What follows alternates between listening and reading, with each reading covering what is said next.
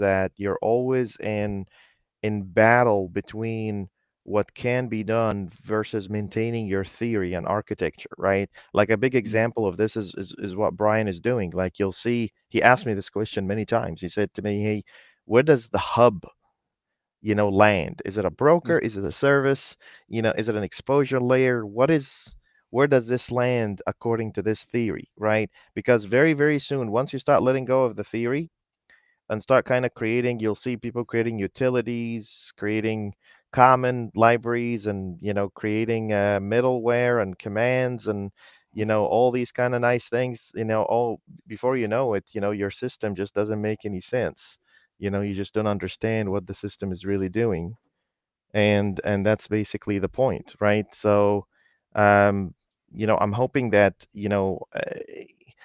somehow we maintain this structure even while working with some nice technologies like Blazor, and I keep forgetting the name. Is it SignalR? Yeah, Mm. SignalR Hub.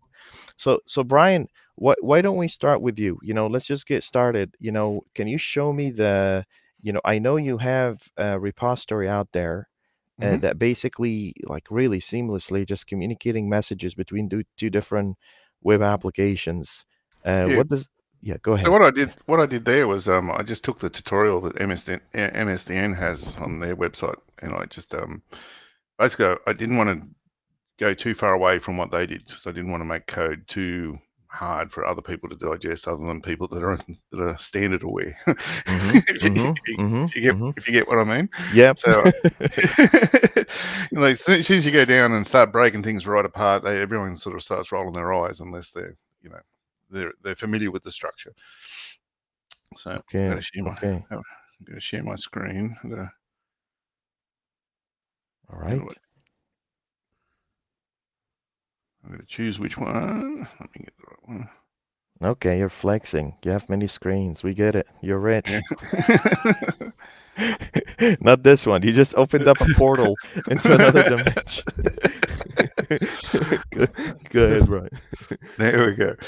So this is the repo I posted in Discord earlier today. Mm-hmm. Yeah. So I'll just fire that up and just show you how it works real quick. I don't think there's a real need to do demos with you guys, but All right. it's taking a while. Yeah, okay. So that is just basically the end of the tutorial, and I've added in that one little step. All right. So I'll just duplicate that tab so we've got two. See, as soon as he started spinning up things, the audience started to grow. Hey, Christo. Hello. Hey, Wardy. Hello. All right. Why Okay. everyone here has a funny accent except for me? Just go, You do have go a ahead. funny accent. Maybe I should tell you something, Hassan. Go ahead, Brian. So, Okay. so this is just basically the standard tutorial. It's just I've got 2 pages here. What I'm hitting here is coming up over here. But Nice. yep. Nice. But what I did is I'll just slide this over here for a second so I get out of the way. On the server, we have a typical sort of hub. Okay. Right. Yep. But the only thing I do a little bit different is it's a typed hub. It's just an option when you create a hub. It allows you to strongly type the receiving methods on the client. Brian, do you mind zooming in a little bit, please? Okay. Thanks. Control. Yeah. Is that better? Yep, Poor much guy, better. it's getting Thanks, on a bit. His Yeah. eyes aren't what they used to be. I lost Yes, it. I lost Yes. it. Sorry, guys. I thought we're just doing the full screen stuff today. Yeah. No worries. Yeah. So bit lost. So yeah. So this just strongly type. So what strongly type means is I can just set up an interface and define whatever methods I have on the clients. Mm-hmm. Okay. And so that's how it knows that I have a message called receive message, a method called receive message. Yeah. Nice. Okay, so here I create a broker that basically encapsulates what we call a hub context. Now, a SignalR Hub is actually made up of 2 objects. There's a hub context and a hub caller context. Mm-hmm.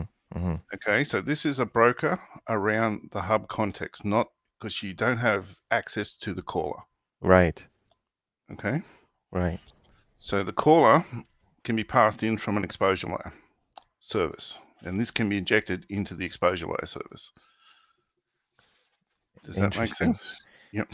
So this caller is so from your page, from your web page. Okay, let me try to understand this, Brian. You know, this is too advanced for me. Mm-hmm. You have a page, you have a component, and this component is sending a message, right?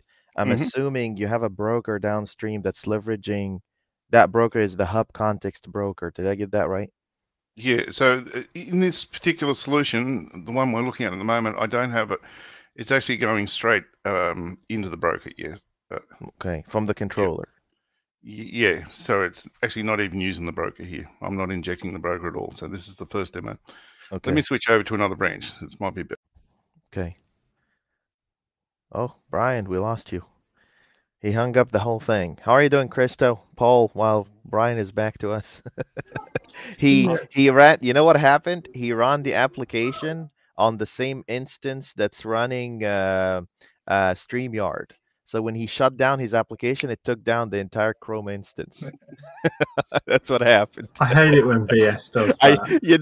this this exact same thing happened with me on Channel 9. I was literally, hey Brian, I'm back. was StreamYard running on the same instance that you're running the ASP network?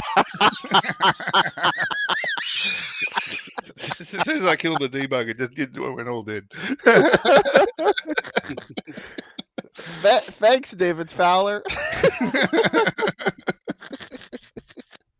All right, man. Let's go back to this. I forget where I was now. Oh, well. So, Brian, just the possibility here is amazing. The fact that you can just kind of communicate events all the way upstream across distributed systems. So you have an API and you have two clients, Mhm. listening in, and you're basically propagating and publishing that event back and forth. You're sending a message, it's going through Hub, it's going right back Mhm. to the next client. How I'm visualizing this, just to give people who are watching, because the stuff that we're doing here is pretty advanced. Like I can't kind of bring someone up to speed with something like this, without give them a massive introduction about, what's happening. So Brian, help me understand here. If I go up in here and I basically say, so what you did is you have an API, and this API is sitting here, and this API has SignalR. So I'm going to put in SignalR up here. So this is SignalR, Mhm. right? And then you have two portals, two customers, right, logged in, and one of them is sending an event, Mhm. and the other is basically receiving that event and propagating the message. In Yes. simple terms, this is exactly what you're doing, right? No, no, no. Actually, in this particular case, the events start from the server. Okay, okay. Okay. So But from the server from here. the event has actually been triggered by a call to the controller. Okay, okay. Let me. I've got. Can you? I've shared my screen again. I don't know if you can. Yep. I got it. There it Yep. is. Yep. Let me go to the controller. So on this controller here, you'll see I'm injecting an event service. Mm-hmm. Yep. And when somebody hits this controller here for a get on the weather forecast, it's calling my Mm-hmm. service. Uh, Notify controller action? What is this? This is a method I wrote. Yeah. Okay. In which basically talks to that broker that I showed you and Mm-hmm. sends it. Yep. So Brian, let me tell you this. Ideally, we want to be able to go and say, you know, we could use Hub, we could use Signal R, at some point, but what we want to do is that we want to kind of hook up like this topic that this meeting is about specifically. In addition to eventing through Mm-hmm. SignalR, we want to hook up this localized events with something upstream. And this is where I'm gonna be asking, Christo and Paul, a bunch of questions. You know, so don't get too comfortable, guys. We're coming in next.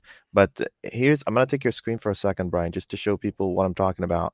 Mm-hmm. What ideally what we want to do, assume that you have an event broker sitting in some enterprise application.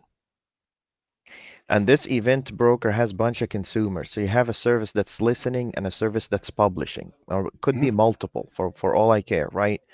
And then this is propagating all the way upstream to some UI or some customer. So this is your Mm-hmm. portal in here, right? And is it possible that we can have um, the event hub, sit in the middle here to kind of propagate and communicate these events? Let's say this is message service, right? Message service in here, and this here is message event service. Right? So someone somewhere, maybe an orchestration service sitting up in here between two other services that basically went and said, you know, an event has happened, go persist this in a database like this. So let's say this is message persistence service, right? And then you have here message orchestration service. Or even better, let's call this message service. And let's say this message notification service. Okay? So someone somewhere, right? It could be a system, it could be a person, it could be anything, right? A client of some kind, right? Basically went in and said, here's an event that needs to happen. We went and persisted that event in the database, and then we went and said, oh, go ahead and populate that event, publish that event. This listener is listening up in here. Can we actually use this pattern of yours to bring that all the way up through the portal this way, from the Yes. bottom up? Okay. Yeah.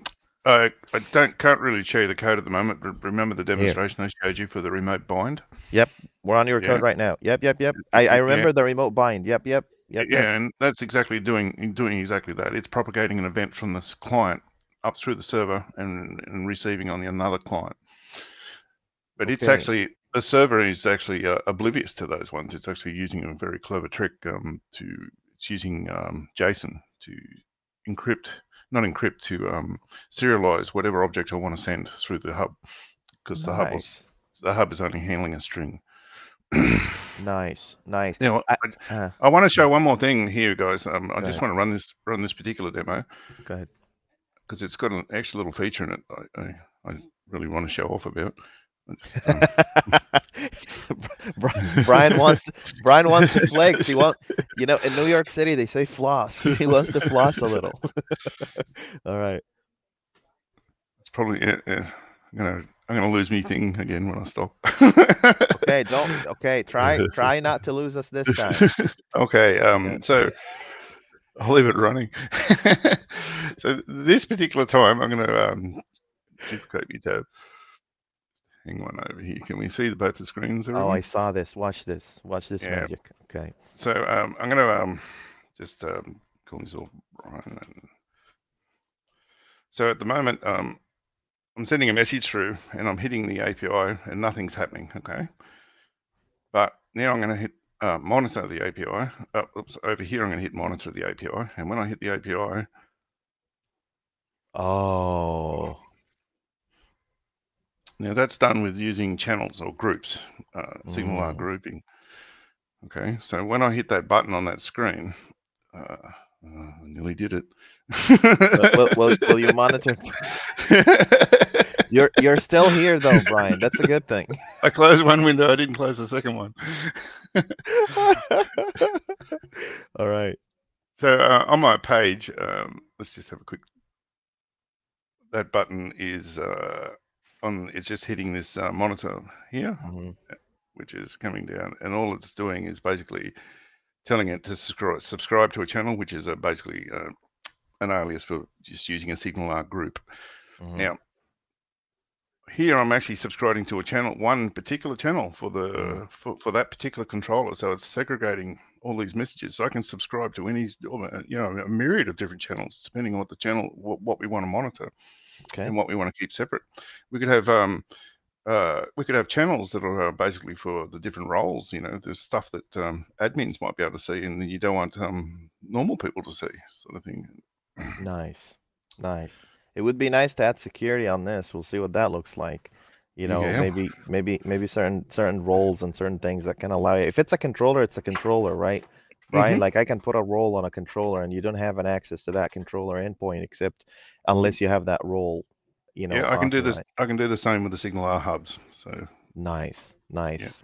Okay. yeah, So, okay, so Brian, this is one portion. Does anyone here have any questions for Brian before I jump over to Christo? Because we need to kind of discuss the pros and cons of doing events on primitive operations. But back to this. Any questions here?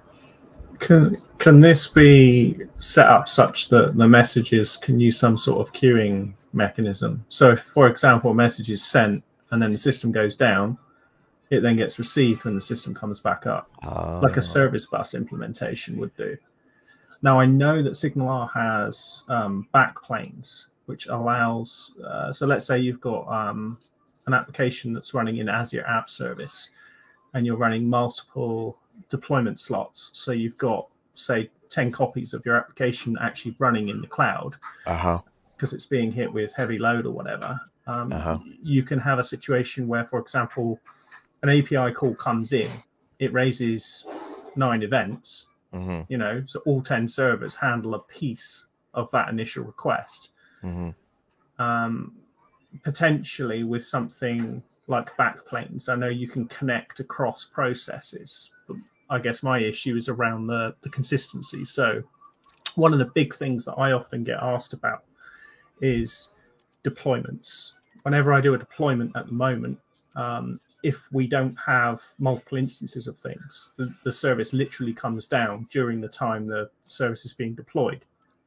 But if you can set up some kind of persistence for that, then Oh, you that's lovely. Yeah. you actually so one of the jokes that me and Callum were having the other day was like, imagine if we could start a large data load, an import process during a deployment, Mm-hmm.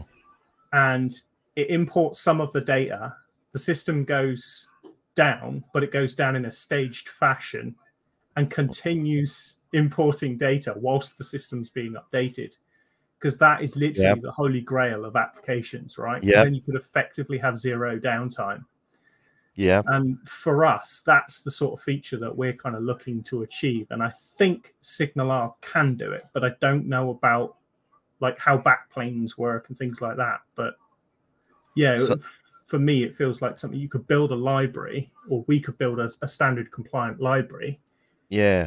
and then have that perform all the magic, and then we can expose some API from that library that could just make everything to do with eventing happen, Right. and it wouldn't matter if it was internal to the current process or across multiple services. Right. Right. Sorry, I feel like that was a lot to digest, No, but no, no, no. No, this is lovely. The question for Brian is, Brian, is this a thing that can happen? Like, how do you know? Okay, two questions from what Paul just said. By the way, Paul, this is crazy. I love this. Um, Brian, do you know when your customer has received a SignalR message? No. You don't. Uh-huh. But you could write code to make it acknowledge, of course. This is it. so my Uh, understanding is that there's two ways of doing service bus type messaging. mm-hmm, You can have like so you have a message go in and you can mm-hmm, say, right, all subscribers get the message, mm-hmm. or you can have a message go in and you can say it's round robin, so one subscriber gets the message and handles it. So it depends on the kind of subscription that you've got. So in my case, for example, thinking about like transactions, right? Mm-hmm. I've got Mm-hmm. different child collections of rows that I need Mm-hmm. to raise events for, and other things need to deal with inserting those. Mm-hmm. So I might raise one event that says, hey, an invoice is being imported, but Mm-hmm. then all of the handlers need to handle a piece of that event, Mm-hmm. essentially, in my case. So in that, but that's how I'm wiring up internally. Now, imagine if I had multiple instances of my application running. What I might want to say is, well, internally, when I'm handling an event, I want all of the pieces to be handled, but externally across the system, I don't care if pieces are handled on different physical servers. And this is where things start to get really complicated. And this is the sort of architecture that really loses people. So to my mind, this is something that I think SignalR can solve and can massively simplify, but we have to be very careful about how we approach it. But we also need to, if you like, make sure that we're taking all these complicated scenarios into consideration, but do them in a simple way. Yep, simplify them. Make it. That's the hardest part. What do you think, Brian? There's nothing out of the box that I know of that can sort of do that sort of thing, but I can't see why we couldn't wire something like that up pretty easily, to be honest. On the server side, you could manage some sort of queuing mechanism that tracks the individual clients and send messages to the relevant client at the relevant time. Yeah. One of the craziest scenarios is fanning out. I usually just tell people, oh, go use Event Grid or something, right?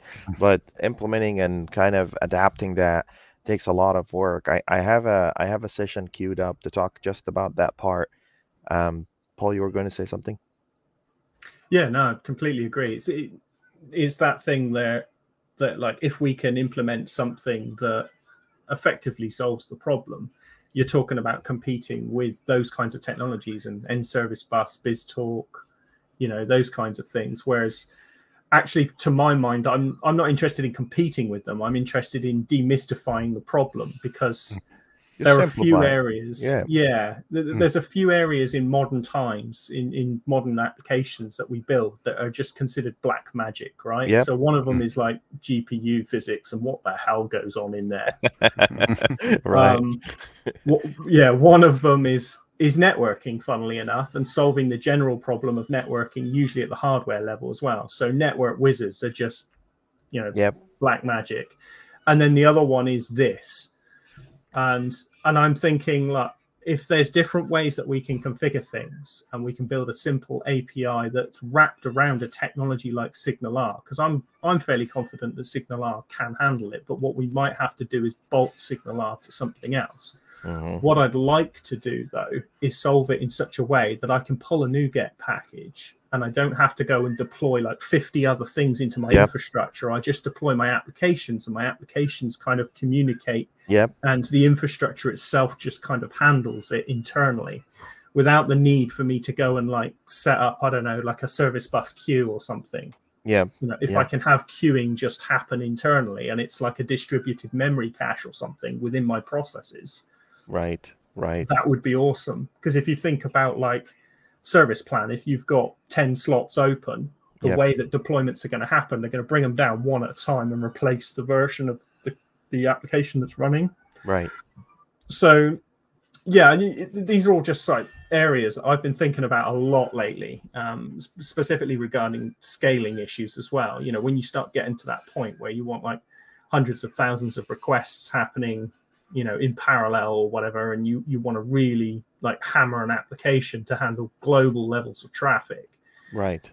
But you don't actually want to care when you do your deployments. You just want to do them when you know you've got stuff right.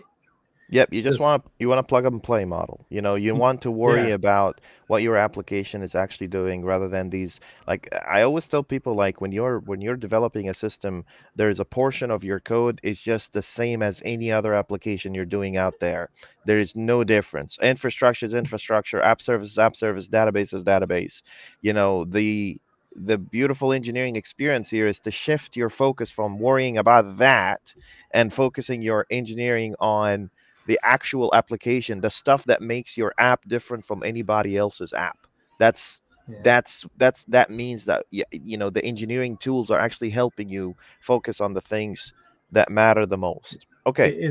It's funny when I spend more time when I speak to like Azure support asking why they've recommended a particular piece of technology and how that helps me in my C# environment solve my problem. And they go, oh, we don't know, but this is the thing that you're supposed to use for it. And I'm like, well, give me a NuGet package. That would help. And they're like, that's your domain. And I'm like, oh, okay, fair Here it enough. is, but in .NET Framework. So, okay, let's shift this a little bit. There was a discussion that we had last time, this last session, we were talking about a proposal that Christo has for kind of, we need to go back to this, Paul, and we need to talk about this because this could change a lot of things. The proposal here simply is to go and say, if you have, Paul, I know you build things, bottom up. I don't know why you do that, but for me it seems that you understand. Just flip the screen. Just flip your screen, everything will be fine. Yeah, So so literally. just flip your screen and everything will be okay. So so what what what Christo is proposing here, right? And this is something I need everyone's brain on this because this could change how we kind of think about call stack and how we implement this. Did you actually flip the screen? Come on, man. You just this is how I know Paul is an actual software engineer. If you tell him go to the market and get a couple of bananas, he's gonna go get exactly 2 bananas. That's all he's gonna come up with. So, Be specific. What was the old joke about eggs and milk? Get half a dozen eggs. If they've got milk, get 2. So he comes back with 2 eggs or something. yeah, that's right. Well, you said if they have half a dozen.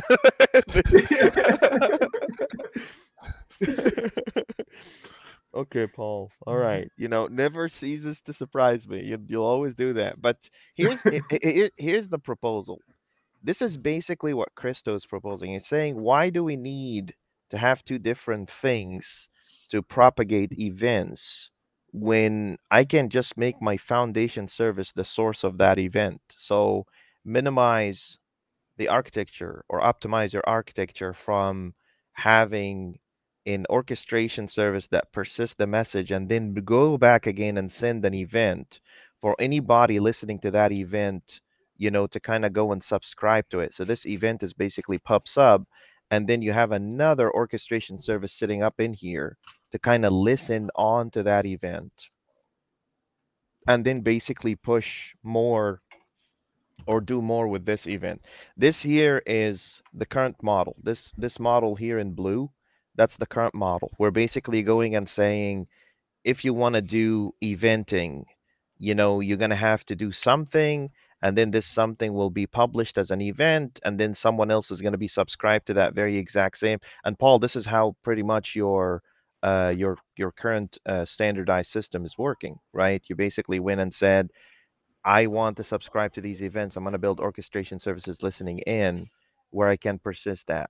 Here's what Christo's saying. Christo's saying, no, I don't want to do that. I want the same service that is executing the event to be also the exact same service that is, Paul was just sharing this, as I'm going to share this with you guys in a second, but Christo's saying, I want this guy to be the emitter of the events. So this will look something like this. You will have maybe Levant, maybe, a customized implemented model that basically goes and says, if you want to listen in to a service that's persisting students or messages or whatever the case may be, you should call where I like the idea that we should listen in to where the event has happened. So if I'm adding a student, this is where I should go to listen in to see if a student has been persisted in the database, which basically changes this model into this particular model here. This whole thing would turn into this. So you would have some orchestration service listening in to this message service, and the message service will go call whatever other foundation service, to do whatever it wants with it. Maybe it wants to persist it, maybe it wants to do whatever it wants with it. So this is the most critical topic, although that I think the hub stuff is actually pretty cool. So here's my concern with this. This guy is going to become really, really fat. It's going to have a lot of stuff in it. That's one concern. Second of all, now you have integration with 2 different entity brokers. So these are not utility brokers. These are very specific entity brokers. I'll let kind of Christo kind of walk us through this and talk a little bit about it, and then Christo, did I say everything? Did I take your proposal away? What do you have? Yeah, no, that's fine. I'll Go ahead. quickly share my screen as well as Yeah, go ahead. just to Yes, please do. get to the diagram that I had. Guys, I need your brains on this. Just go as crazy as you want. This is a very important piece. Go ahead, Christo. So I started playing with the cul-de-sac pattern after you did the one at scale. Yeah. And what didn't feel right for me was raising the event upstream. So what I did is I made a change because this student event broker and the storage brokers are the same level. Mm-hmm. I made that a dependency of the student service. So when a change happened on the student service, like an add or update or delete, Mm-hmm. I published that to the event broker, and that felt good for me because that is where the action happened. It wasn't going up the event service to come down orchestration to get published in the student event service. Mm-hmm. So it felt more right for me to publish the event where it happens. Mm-hmm. And that's why I followed that pattern there. And it also means that for me, if the student service becomes a dependency somewhere else, Mm-hmm. I don't have to remember to push it through orchestration service, then back into a student's event service again. Mm-hmm. Because then you're duplicating your work because you've already used your 2-3 rule. Yeah. Yep. So this is a safer option for me personally. And it also means that somebody getting to the project later doesn't have to have necessarily the event logic.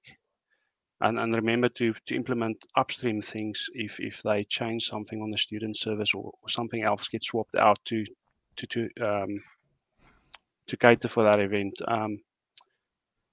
I don't have a problem with the student event service listening and pushing that to orchestration to handle the events. That is fine by me. But I did feel it was nicer for me to publish the event where it happened. And I think the other problem, as you said, the event broker is not a utility broker, but it would be nice if we get a solution where orchestration service, for instance, can announce, I've done my job. Yeah.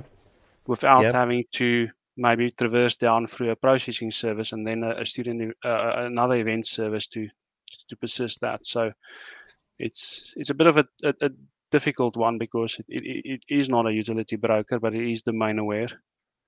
Right.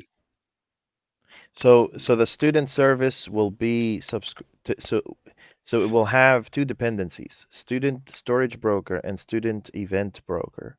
And then when a new so it's going from the top to the bottom. So you're pushing in a student through the student controller. It goes through the student service. You persist the record, and then you announce the event. And then whatever else is listening to this from the other side, they may either propagate upstream. So let me ask you this.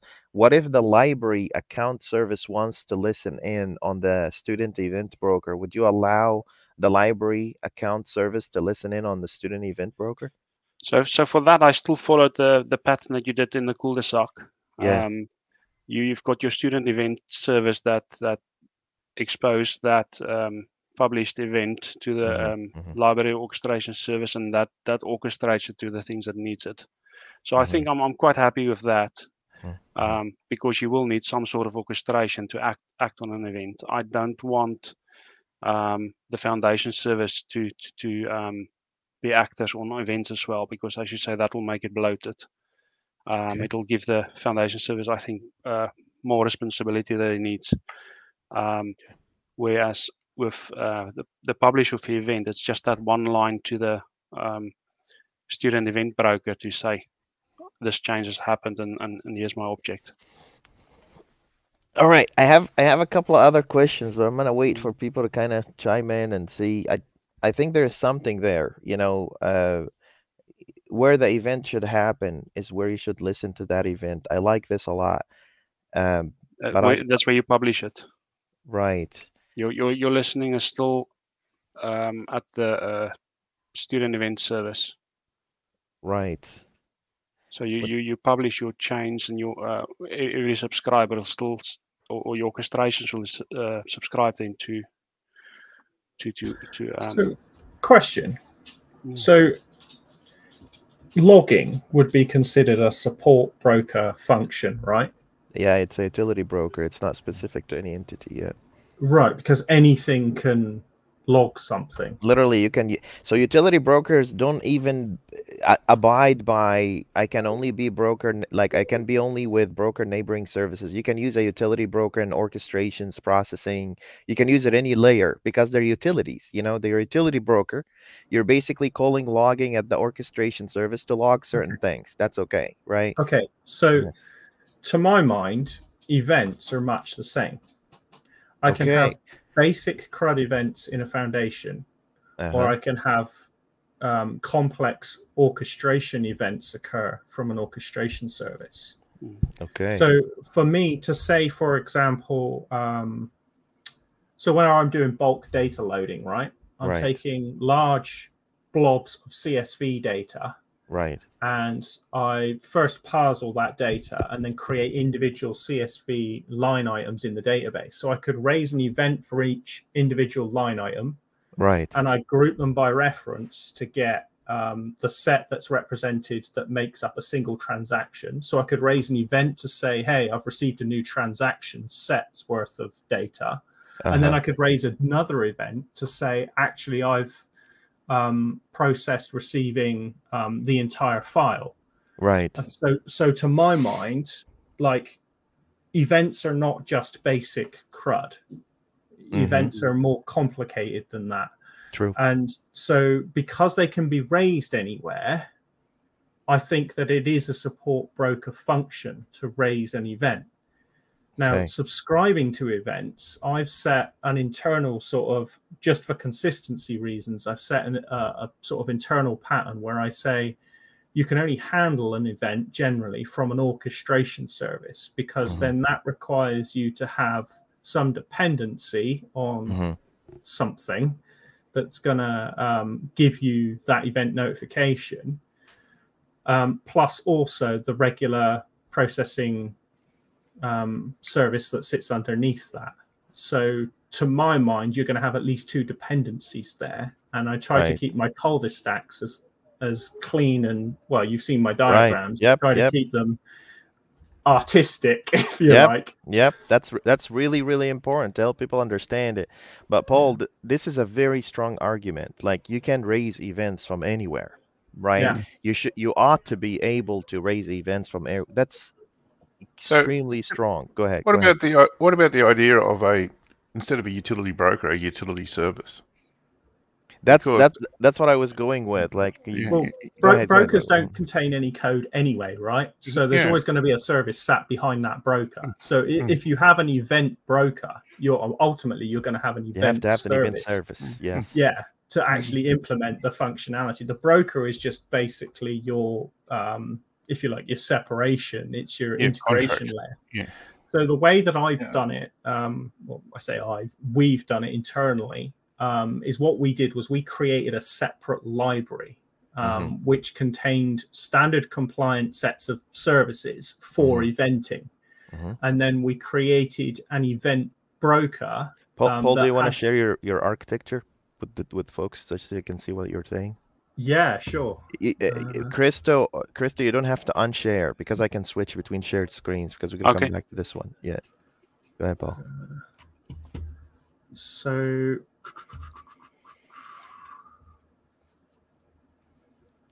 let me, sorry, bear with me. No worries. While Paul is doing that, that was the old one with the shared. Yep.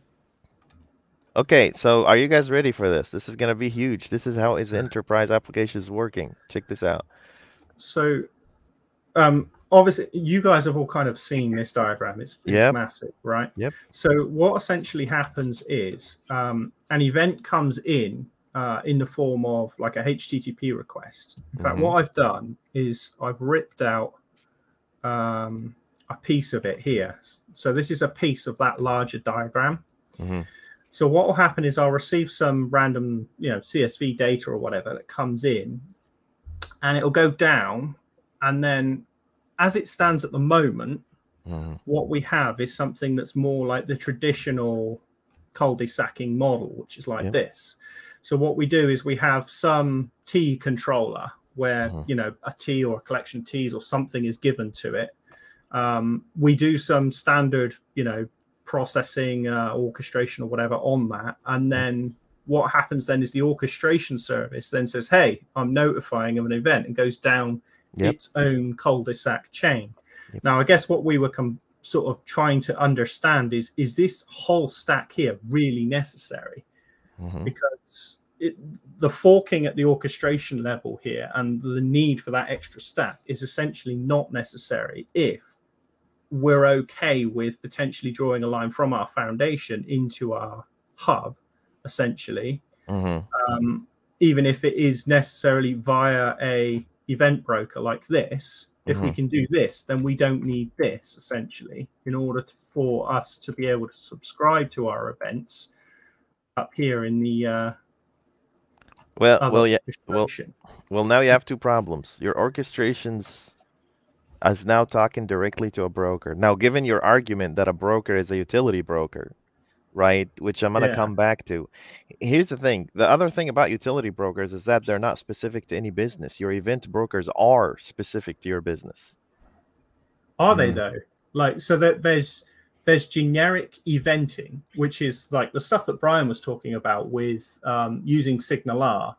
And like the general concept of having a backplane or service bus or something that can just generically handle messaging, I think is a very common function, no different to something that can generically handle logging.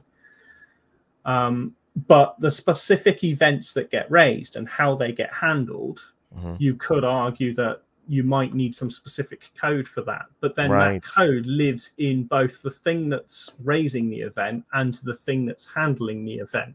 Right. That thing that's raising the event.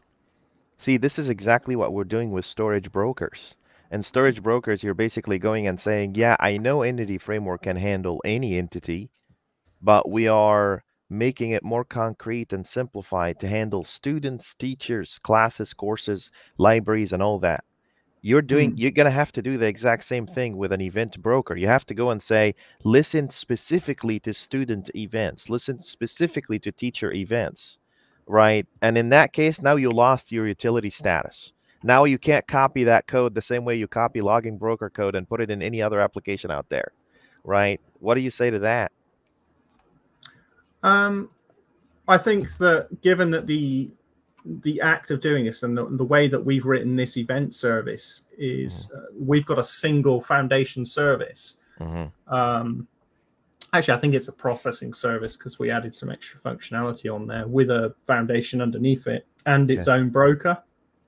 So eventing has its own broker anyway, which can handle storing the event subscriptions.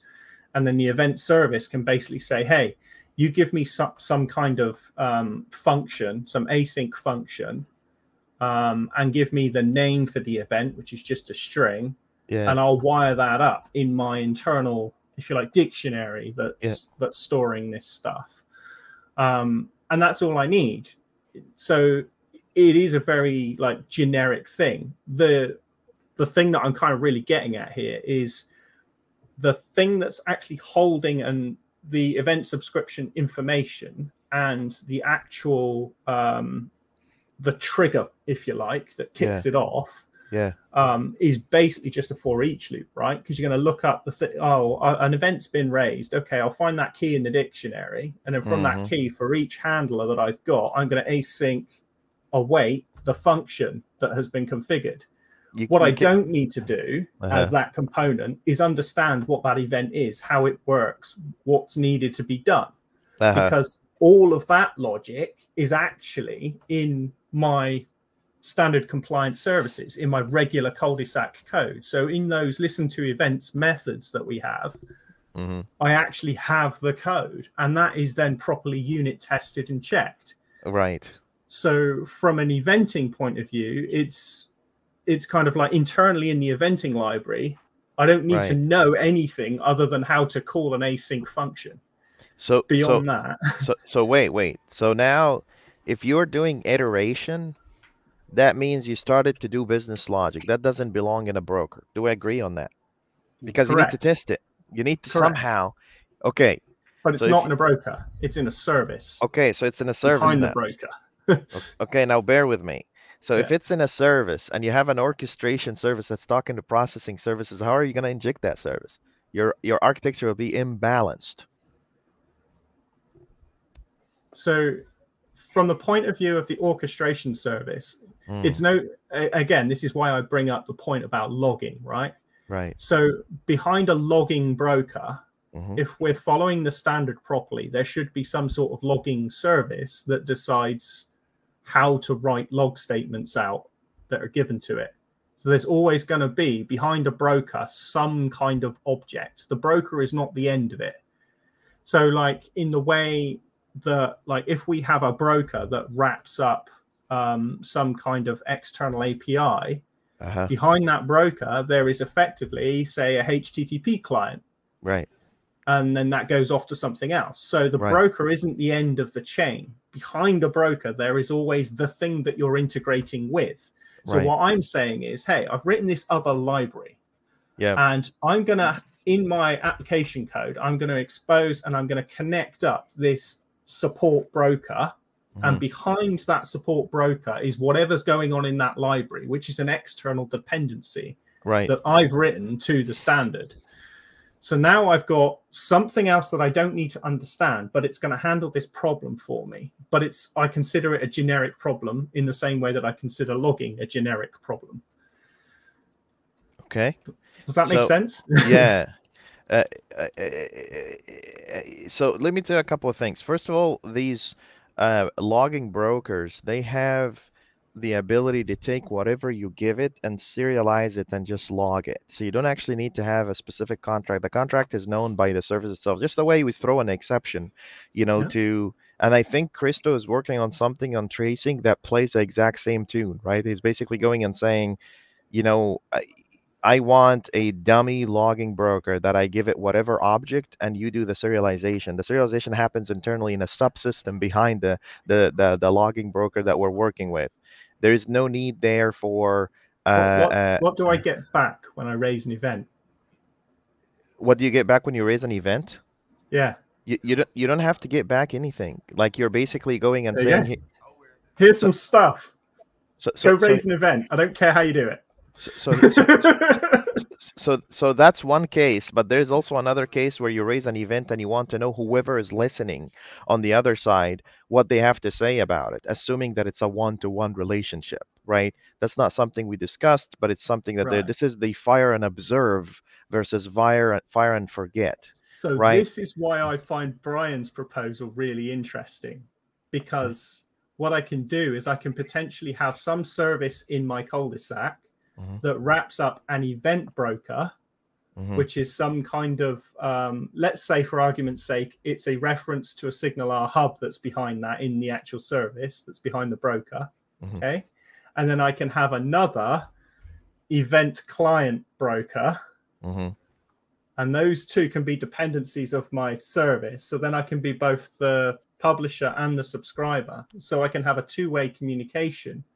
Because what will happen is I will raise an event, some message will go off, and then I'll get a message back later saying, hey, I've accepted your thing. I've done what you asked me to do. Okay. This was one of your questions to Brian. And Brian said exactly, you can do it that way. This is what I'm suggesting we build.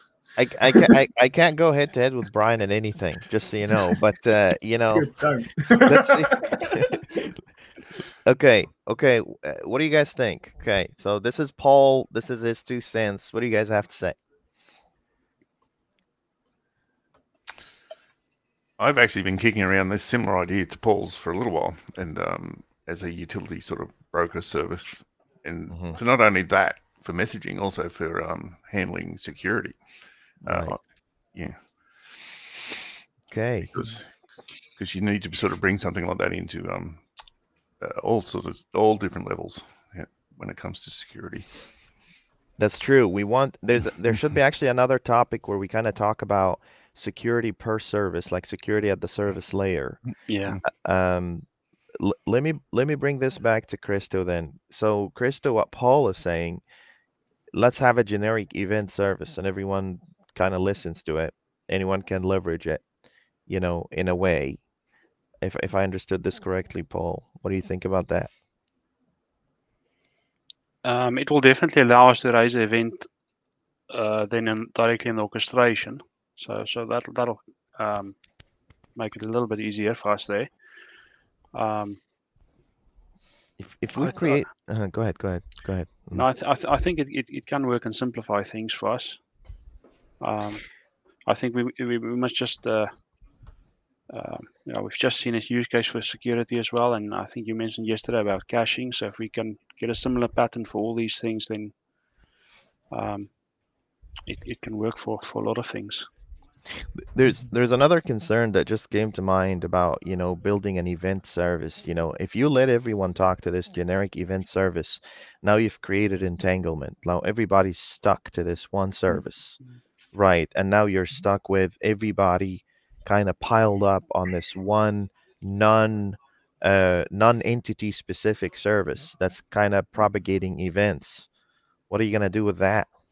Anything like I've got an idea. Sorry, I actually wanted to wait to see what Christo has, what idea he had. But if you think about it, in the standard, it's like there's two things to it, right? It's what's the direction of what you're referencing or depending on, and how does the data flow between those things, like through your dependency and your exposure, right? Right. But now let's think about this. If we say we don't always or we don't always need to favor, you know, data goes one way. Like you like, let's say for instance you have an orchestrations or you have a student service, right? The normal CRUD operations. Okay, you're either posting a student, updating a student, or getting a student. Why can't we have another kind of interaction with that foundation service that says, inform me when a certain thing has happened, something has happened. If let's say, because now you can have an orchestration service, or you will have your foundation service to post a student, but you'll have another orchestration service to listen to that same foundation service. But this is now your orchestration student library service, orchestration service. Right. So the reference always stays towards a specific. Instead of having one event service, you still have your normal references to your foundation services, but you now add this extra functionality of notify me about certain things happening in your world. So, and interestingly enough, I'm not sure if we could use SignalR as well, because now you can say, okay, because I'm in the student domain, throw all the events on the student channel, or what group, SignalR group or whatever. So now you have an orchestration service register to that same foundation student. Everything is there. Everything is enclosed. Everything about a student is still in that same domain. It's not, you know, all over the place. I'm not sure if that. No. I see what you're saying. Makes sense, but yeah. I'd even go to a step further and even break it down into like I sometimes track not just the controller. I track the actual entities themselves. And you can create a channel for the ID of the entity. That's a good idea. Yeah, and you can also create channels for different actions like gets and deletes and stuff like that. So you might so when on a CRUD level, there's things that affect the whole list, and there's things that only affect the item. Right. So you don't want to be listening to the wrong thing, because you'll have a whole lot of traffic in a channel that you don't need. Right. And you're like, So okay. So it seems like there are two things here. Okay, let me just bring the conversation back to this. So, Christo, how do you feel? So you're saying, okay, have a student event, but also in the student service itself, allow it to talk to the event broker and send the student down there to that broker, and then have whatever is listening to it, whether you want it to be a student event service or other. Paul is saying make it generic. What do you have to say about that?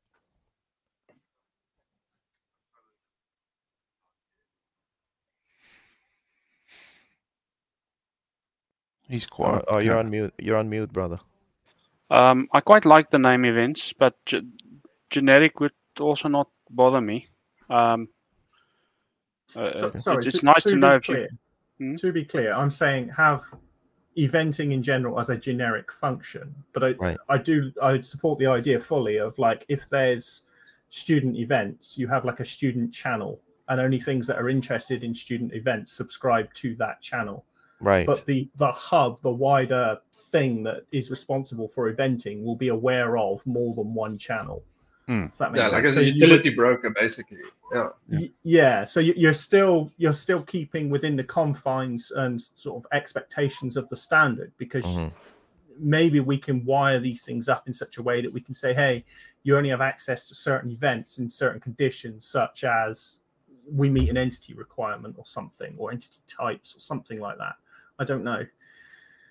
I don't know. I don't know if I can buy that an event broker is a utility broker. But if we can solve this argument, then there's nothing to discuss when it comes to Christo's proposal that a foundation service that's doing persistence and storage is also publishing to an event. I'm a bit concerned about calling that a utility broker, because you're not going to be able to copy that and put it in any other application. You just won't, Yeah. So the only thing that you don't get there is the publishing of events from orchestration. But I think orchestration will have the event service anyway attached to it. So that's not that big a problem for me. For me, it was just to raise the event at the right place. And certainly for CRUD operations, that was directly where the CRUD happened. Okay, then, Christo, what do you do with exceptions? Now you're going to have to handle two completely different types of exceptions for two different dependencies, right? By the way, just before someone comes up and says, "Oh, well, how come you don't handle exceptions from the logging broker?" That's something that we're researching. But I'm talking about your happy path scenario, where you are talking to a storage and persisting in storage, but you're going and talking to also an event broker.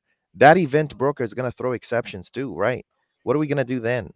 Right? So now you're like the structure itself is telling you, it's trying to tell you, hey, dude, you're doing two different things, and you're handling two different categories of exceptions the same way an orchestration service would.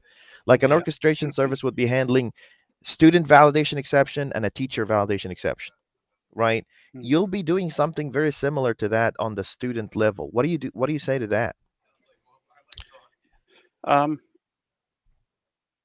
I think for the in-memory events, it's more simplified than with the external events. Right. I think the external events is more complicated, but it's almost like the internal stuff is got direct access to the event when it happens. I don't think we've done any eventing in the cul-de-sac demos or something like that. But in terms of handling those events, I would have just surfaced that as a dependency error on this student service. Okay. So yes, it might be event related, but it's a dependency similar to a storage dependency or any other dependency, external dependency that you might have. I think with the local events, anyway, if you're not on the happy path, you're going to hit your exceptions before you raise your event anyway. It'll be something strange that happens on your local events to break your process. No, it's like Are you trying to say that you want exceptions that happen in event handlers to propagate back through from the caller that raised the event? No, when you're publishing the event, Paul. If you're publishing the event and your broker is throwing an exception for whatever reason, right? Network's down. Yeah. Yeah, Sure. it becomes its Then own. how is that any different to like talking to a database and that raises an exception? That's the thing. When you're talking to a database, you're recognizing and acknowledging that this is an entity broker, and therefore, if the exception is raised, we're going to handle it, we're going to wrap it up, and we're going to claim it as ours. Right now, when you're talking to a storage broker and an event broker, now you're getting two different categories of exceptions on a foundation service that is not supposed to be doing that level of orchestration. As far as like the current status quo, based on Christo's proposal, we're thinking about shaking things up. Go ahead. So if I'm in a student foundation service and I attempt to add a new student and it fails because either the event couldn't be raised that the student was added or it couldn't go in the database, either way, there's a failure there, right? So I'm going to further up the chain somewhere. I'm going to catch that exception and do something with it. Does it matter what kind of exception it is? Probably, depending on the business case here. But as long as you are able to be made aware of it and make that decision as the programmer upstream, I'm kind of a bit confused as to what the issue is. Yeah. So let me try this. Let's say your foundation service is supposed to be primitive operations. It doesn't do anything other than that. It wraps up whatever your broker is offering with a little bit of validation on top. That's it, right? If you start having your foundation service going and saying, no, in addition to this primitive operation, I'm going to do another primitive operation, which is publishing an event. Okay, publishing that event raises its own set of exceptions, right? So now you're going and saying, in addition to failed student storage exception, now you have failed student event publishing exception. Now you run into another crazy scenario where you go and say, wait a second, I can't roll back now because I'm a foundation service. I'm only supposed to wrap up existing primitive operations. So now you're in this situation where you're going and saying, what if my persistence in storage succeeded, but publishing the event failed? What are you going to do then? At the orchestration service layer, I can go and say, wait a second, here's a failure. Let me roll back, systematically roll back. Now, again, back to the foundation service, going to get fatter and fatter because now you have more things that you're adding into that foundation service. I mean, back to Christo's point, I love the idea that where the event happens, this is where we should be listening to. But how can we implement this in a simple way that doesn't compromise, your architecture, but also at the same time keeps your foundation service simple? Like pick up Callum, for instance. He's a new guy on your team. He's been around for about 2-3 years. Tell him, hey, we're going to have our foundation service in addition to doing primitive operations, also going to do eventing. How does that feel, right? Yeah, I mean, look at the model that we've got on screen. I mean that, yeah, exactly. So we had extensive discussions about this, and this is kind of like the sort of cleanest kind of model we could come up with. And this actually, the way that this is approached is that the invoice processing service in this case would be a dependency of all of the child elements that are going to handle those invoice events. So actually what we did was we took the event broker, and although it was a dependency of the invoice service, in that the invoice service would be the thing to raise the event, we would be subscribing to it up here.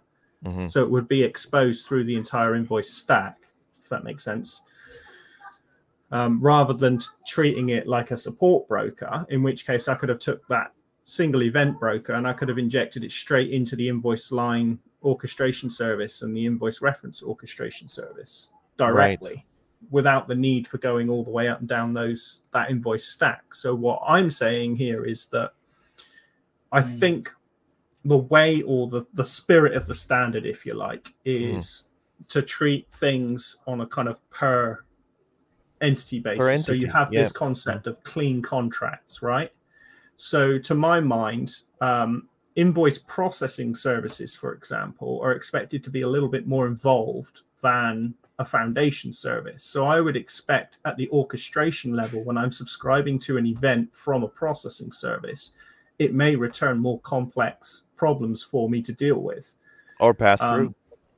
Yeah, or pass through potentially. So, but also what I'm actually subscribing to is an invoice processing service. So I either expect to get back information about invoices or something more advanced, higher invoice events, invoice errors, something to do with invoices. So to my mind, I was still sort of staying within kind of the spirit of what the standard is teaching us with the cul-de-sac pattern, whilst allowing for this additional complexity to take place within that same vertical or horizontal, if we draw them out the way you draw them out.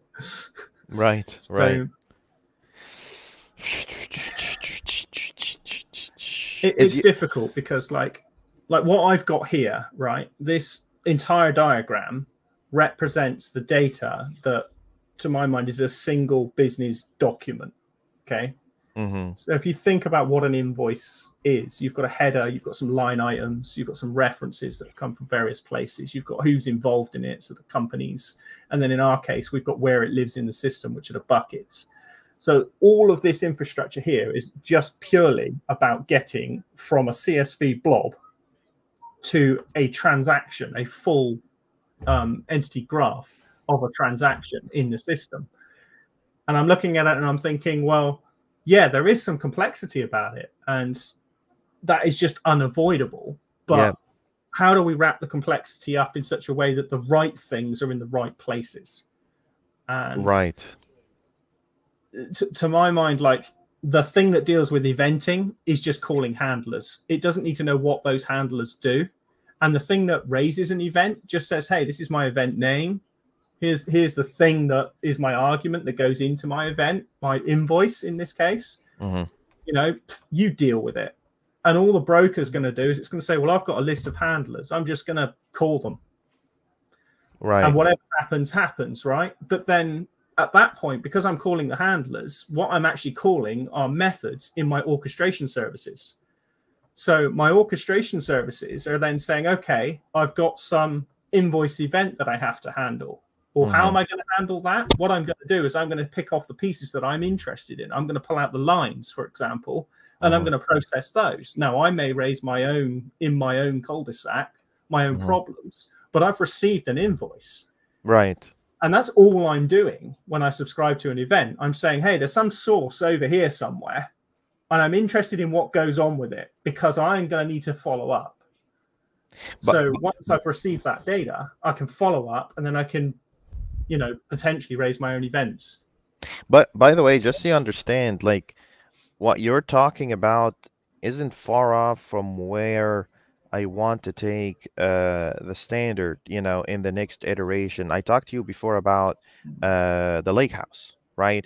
So we talked a little bit about having a lake, and then you have a bunch of services sitting up in here, and these services doing their own processing, and this way it's beyond dependency injection. You're basically going and saying, you know, I'm only listening to certain events and other services the way Alan McKay, you know, the innovator of object-oriented programming, intended it to be, right?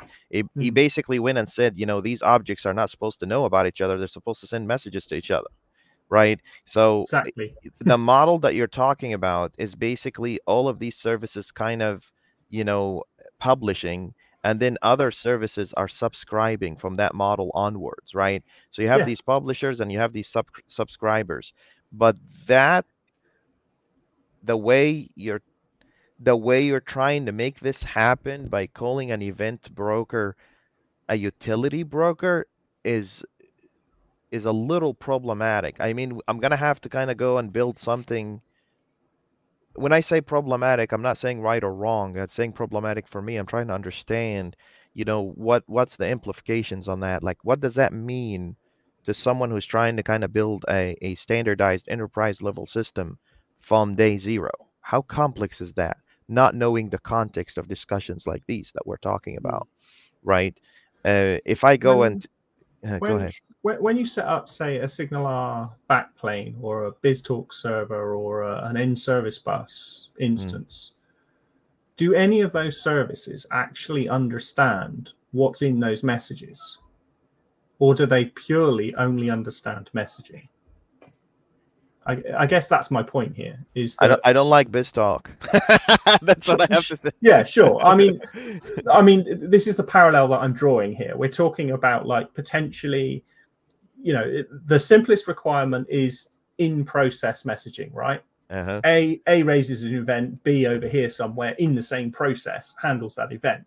Right. But in the more complex scale of problems, if you build your library correct, you can say, hey, A is going to raise a thing, and somewhere, potentially even on another network, B is going to handle it. Right. You know? And so that problem in itself is a complex system. And it doesn't need to be, but the way you're describing it this way, that's simple. Right. But what I'm basically saying is, okay, I want to put an entity in a database, right? A database server is a complex system. I don't give two how that database works. I'm going to give it some data. I'm going to give the framework like EF. I'm going to give that some data. I'm going to say, stick that in a database. You do it. Yep. Fire and forget. Subsystems. Right? Yeah. And if you give me some exception back, fine. I'll catch it. I'll handle it. But I don't care what you do, right? You're a separate system. What I care about is what I do internally. Right. And I think eventing for me feels like it's kind of in much the same context as that, or even like logging, you know, like go log this event. I don't care if it goes in a file. I don't care if it goes to an email. I don't care if it goes to a SignalR Hub and somebody subscribed to it. Just log. Here's a log statement. Do what you want with it, you know? And I think it's much the same with eventing, right? You can have events, and in some cases you can say, hey, I've got subscribers to this event. In other cases, you might just not have any subscribers, but you can raise the event and see what happens. So let me tell you this. You know, I wanted to have this session to kind of, you know, listen in depth about what people are thinking. You know, now this is the first time I hear about event brokers as utility brokers, not entity brokers. Let me what kind would the of entity be for you? Because that's the thing that's confusing me here. The contract. Your contract. The contract being what? The student, the teacher, the the email that you're sending. It's a function. Right. I'm passing a string, my event name, and a function. Right. And the thing that I'm passing it to understands nothing about that function other than it's expected to be async. So that thing that you're calling a function, the event broker says, don't even worry about that. Just give me a thing that's going to publish student event, and I will know exactly which functions I need to call to make this happen, which simplifies the whole thing. You know, if you play with strings and rely on strings to kind of identify your target event, that's hugely problematic, right? That's prone to error. I mean, there's someone always that comes in and can say name of this dot student dot publish student function. Anyway, we are a little bit at time, a little over time, but you know, let me kind of think about these. I'm gonna kind of reach out to some of you on the Discord channel to kind of ask more questions, because this is a massive shift, you guys. Like, this is not a simple, let's go out there and just change this. This is not a library or how we parse strings or validate emails. This is much larger than that.